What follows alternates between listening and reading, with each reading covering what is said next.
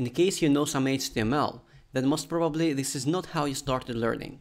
Most of the times you start with the HTML element. Imagine the HTML element as a container for almost all our code. HTML element has a start tag and end tag, and all the content is inside there. This is how the HTML element looks like. HTML, and of course we close this.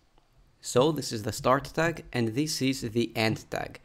It has a forward slash and this specifies that this is the end tag. We discussed in the previous video about tags and elements. In case you missed it, make sure you watch it first. If I put all the content that we have now inside, you will notice that it doesn't make any difference. Let's try this. Let me cut all this and I will put this inside here. Okay. So if I save this now and I go back and reload, you see that there's no difference. So, as a conclusion, HTML doesn't really care how you structure the document, whether you include the HTML element or not.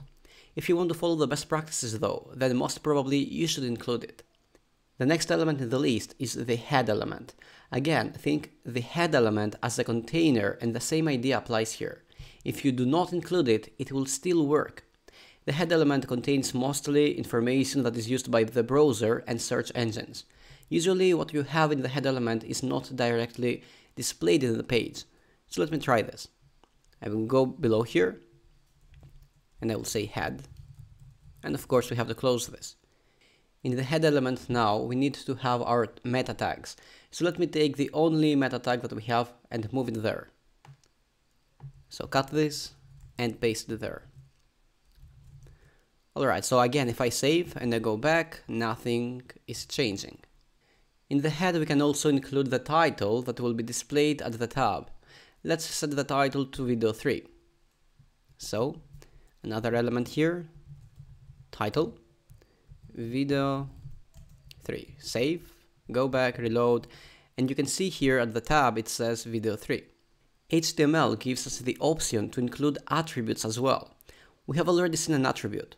The meta tag has the charset attribute right here. All HTML elements can have attributes. Attributes provide additional information about an element and are written as name-value pairs. They have a name, which is in this case it is charset, and a value, which is UTF-8. One of the attributes of the HTML element is the lang attribute. As you can imagine, the lang attribute specifies the language of the document. So let me do this, lang, EN, which stands for English. But again, HTML doesn't really care about this. If you include this, then that's fine. If you do not include this, then it will still work without any problem. But to follow the best practices, let's include it. If you're wondering who is using this, then one of the answers is the search engine. Google, for example, can use this to match pages in a specific language. Alright, so we said that the HTML element is the container that almost everything is placed inside there. Then we said that the head element consists of information that is helpful for the browser and search engines. We still have this is a text, and we need to put this somewhere.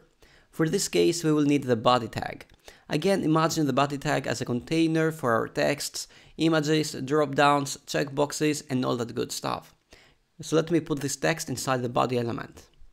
So, body, and of course we have to close this, and I will take all the text that we have right here, and I will put this inside here. Okay, so if I save and I go back, again, nothing changes. However, just now we followed the best HTML5 practices.